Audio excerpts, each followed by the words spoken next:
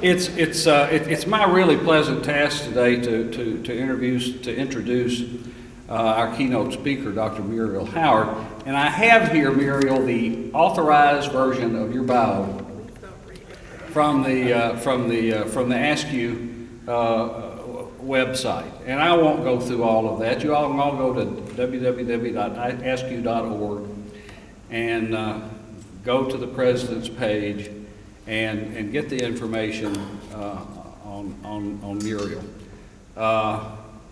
Muriel's education is primarily in New York. She went to AASCU, I guess, what, 3 years ago now? As she was always very active in the work of AASCU, but she went to AASCU 3 years ago from Buffalo. I really started to get to know Muriel when she was my teacher.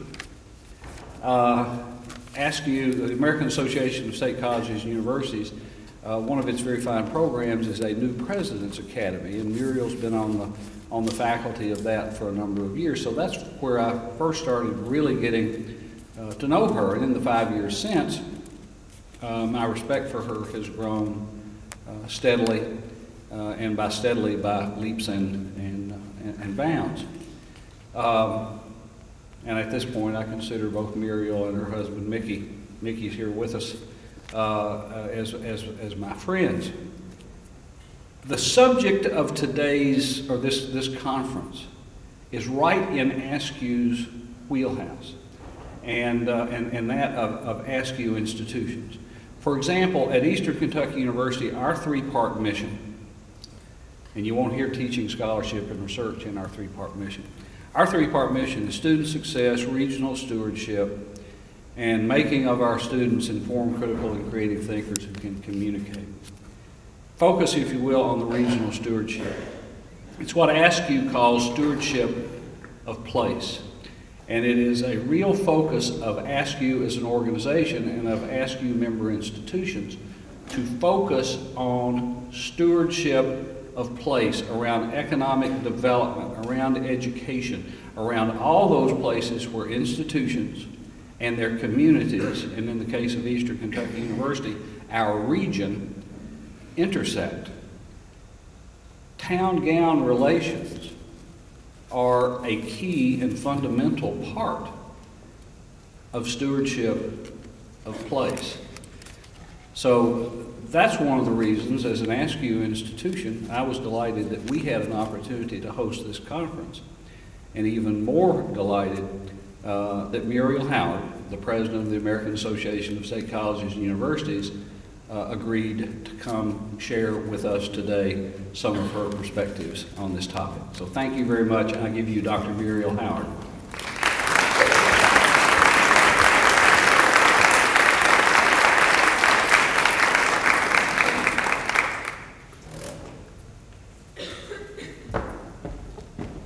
Good afternoon.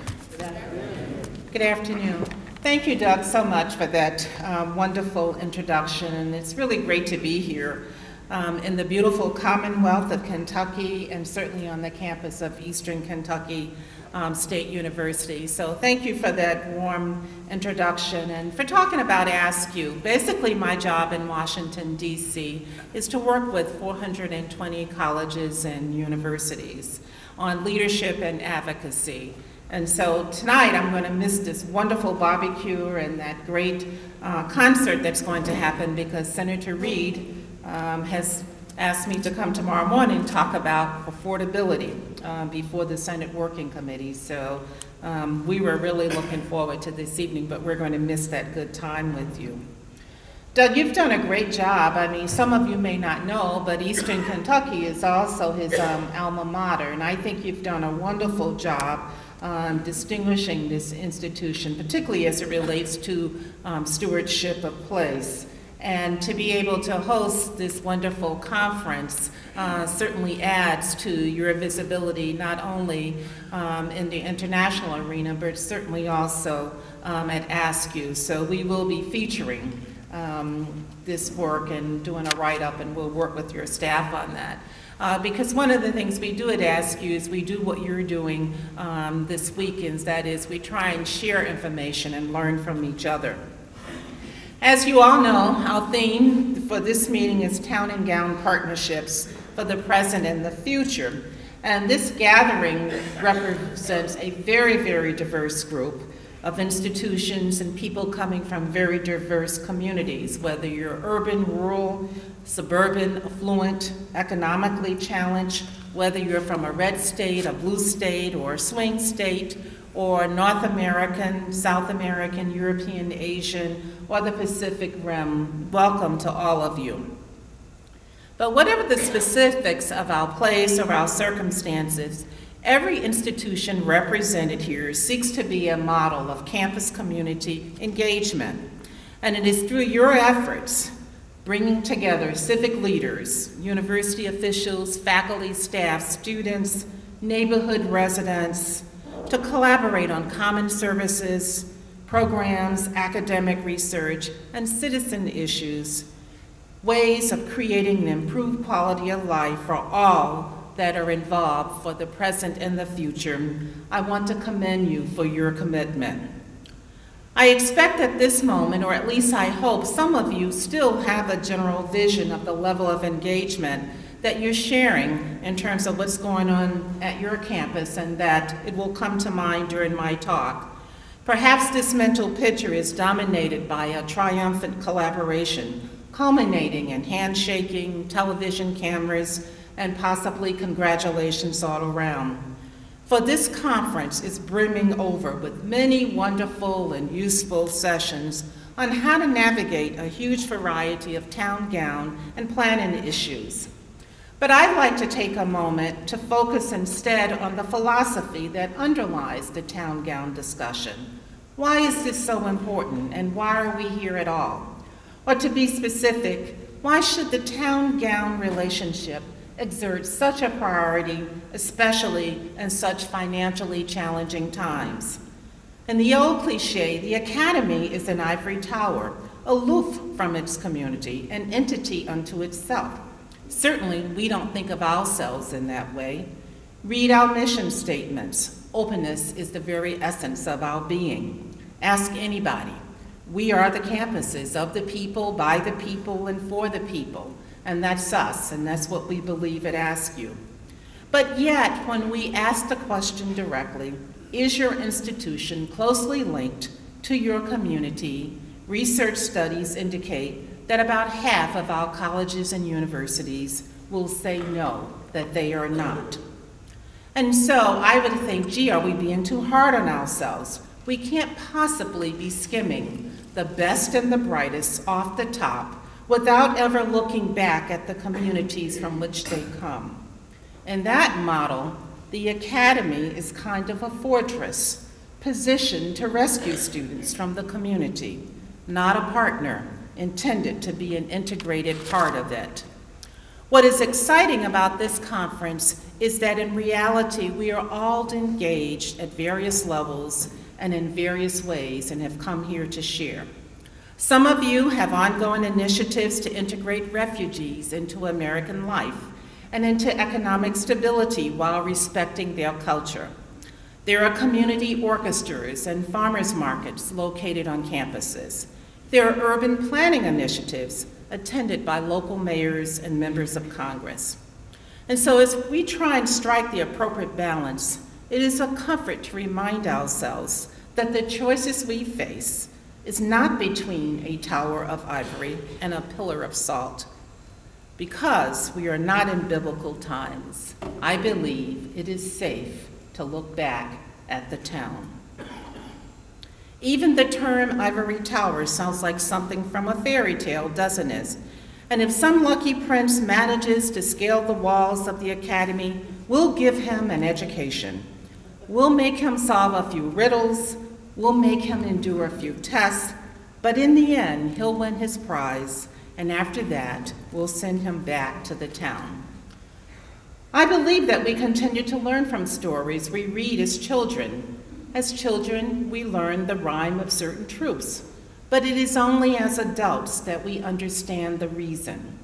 Aldous Huxley wrote that the genius of life is to carry the spirit of childhood into old age.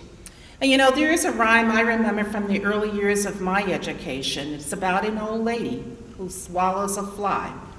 She does this in a very deliberate yet circuitous way. Everyone knows that the best way to swallow a fly is by accident. This old lady, however, first swallows a cow to catch a goat, to catch a dog, to catch a cat, to catch a bird, to catch a spider that wiggles and jiggles and tickles inside of her. She swallows the spider to catch the fly. Now, we never really learn why she swallows the fly. In fact, her character was rather underdeveloped in the poem. But we are explicitly warned at every point that the old lady might die as a consequence of the choice she makes. In fact, we know when she swallows a horse, she's gone too far. As children, I don't think we quite appreciated the significance of that. We all work in higher education. So I ask you, is there a teenage undergraduate in the world who understands that it all comes to an end? Not only do we die, but somewhere along the line, we're supposed to give meaning to the life we have lived. The realization characterizes responsible adult citizenship.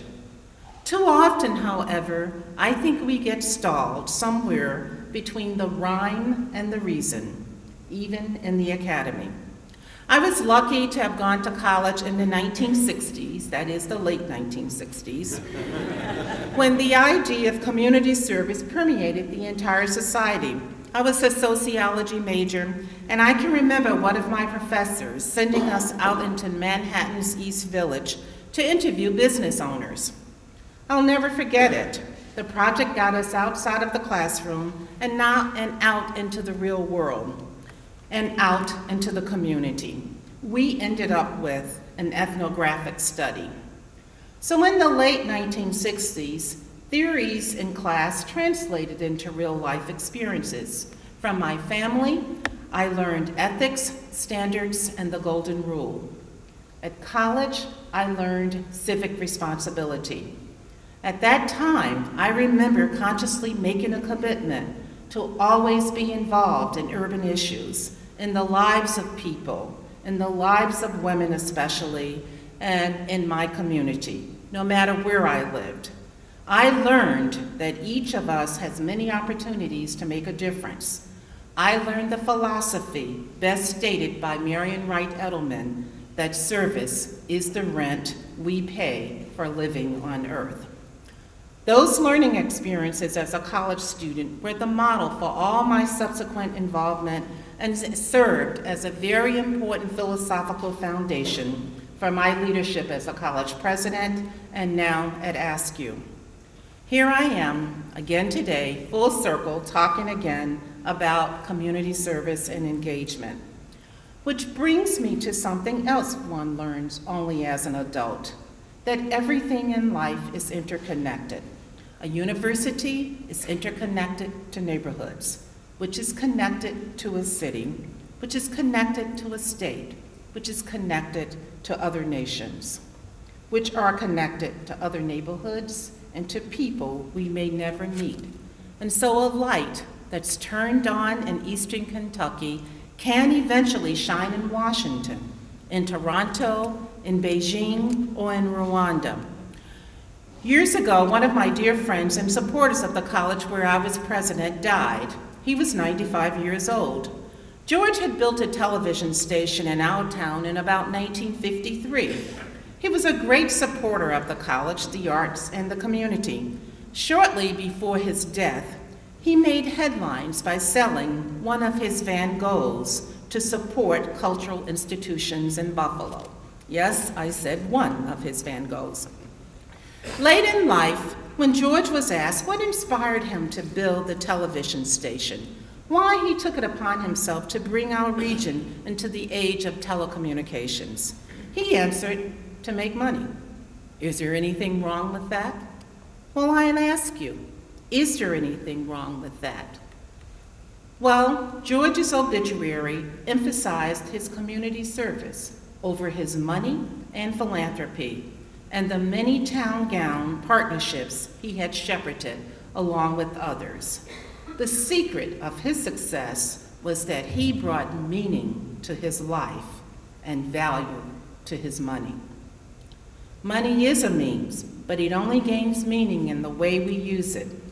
Semioticians tell us that nothing holds innate meaning. All meaning is assigned by us, or as Shakespeare reminds us in Hamlet, there is nothing either good or bad, but thinking makes it so. So between the rhyme and the reason, there is thought. And so we can ask ourselves the big questions. What is the meaning of money? What is the meaning of life?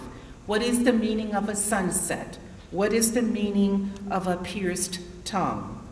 What is the meaning of higher education? To many of our students, higher education is now a means to an end. Just as a horse can be the complicated avenue to a fly, a diploma is the complicated avenue to a career. And a television can be a complicated avenue to regional stability and growth. At AASCU, as you heard from our president, Whitlock, our mantra is that we must be stewards of place. Our campuses have in common the desire to inspire our students to enrich the world. We aspire to leave a community that can sustain itself across time. This is the meaning of higher education. For the truth is, the students who are enrolled in our campuses will someday leave us, and they will become members of communities across the planet. Therefore, we must make certain that community engagement is at the heart of everything we do so that they have the knowledge, the skills, the values, and the motivation to support and advocate for a quality of life in the communities they will join. So often, we organize the meaning of higher education according to the familiar tripartite mission of teaching, research, and service. Too often, however, I think service straggles behind. Because if you think about it, teaching and service need to be a kind of service. There are differences, and unlike our mission to teach, service cannot be contained in an academic calendar. Its goals do not begin with semesters and end with graduation. Sometimes we get no publication from it or even credit for it. Our work in public service does not culminate with a photo op. Often, after projects come to fruition, the Academy ends up thanking and congratulating people in the community for work we have done ourselves. For without them, however, it's likely that it would not have been possible. So no teaching, research, and service are not competing agendas. We understand our obligation to serve the community and to be engaged. If students in your community never finish high school, they can't very well enroll in your college or university.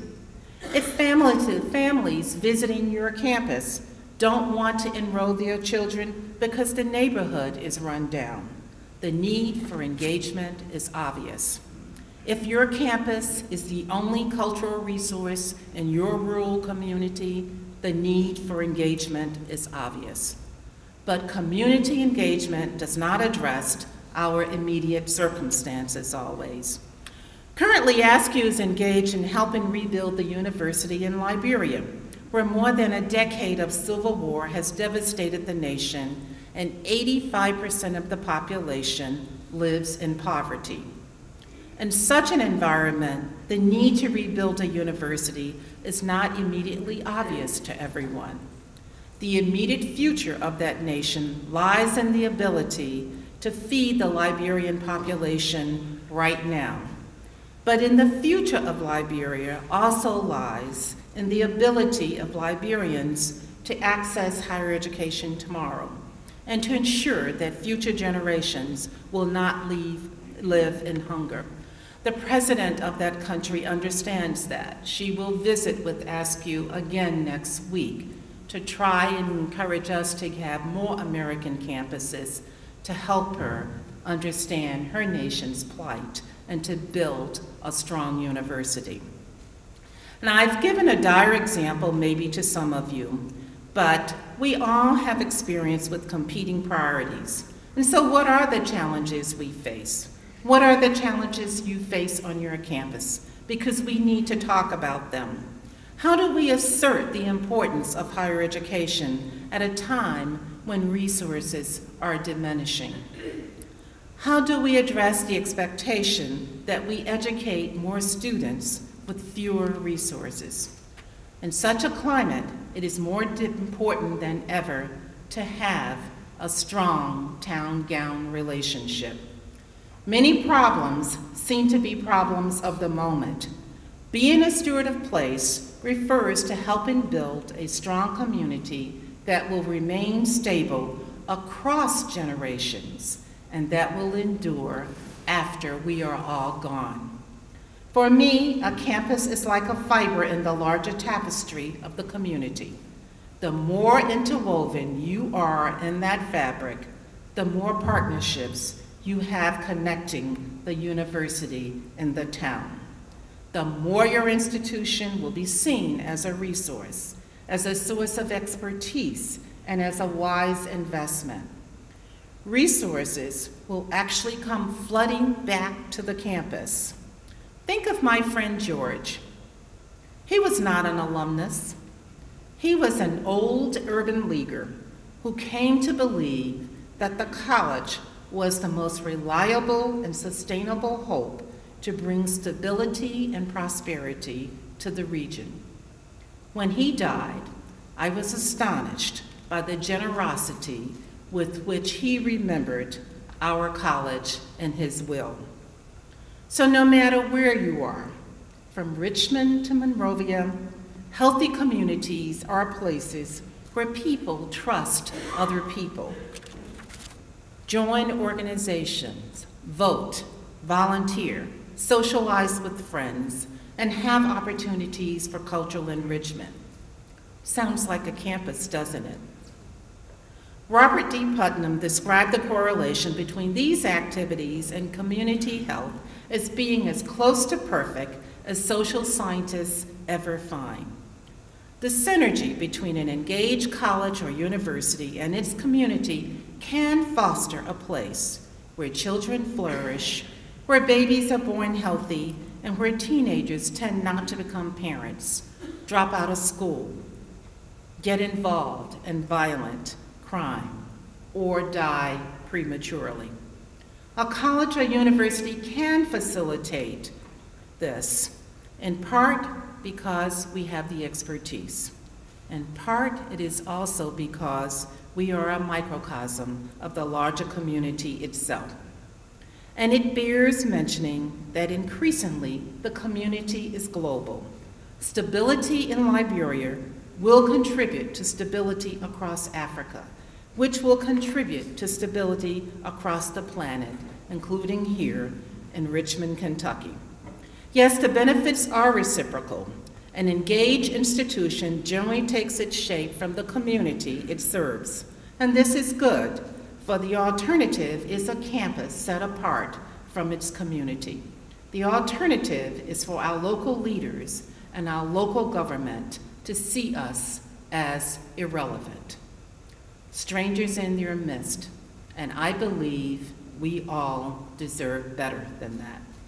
So let's remember, as we engage in the important work of this conference, and as we examine practical avenues to strong town-gown relationships, that the reasons we have convened here in Eastern Kentucky, the reason we have come to share and to learn, is to fulfill to the very purpose of higher education, to be good stewards of place, and to give meaning to life itself. Yes, it's as big as all that. This week, thanks to the leadership and generous hospitality of President Whitlock and this entire community, we have managed to be stewards of place for the world right here at Eastern Kentucky University. Thank you.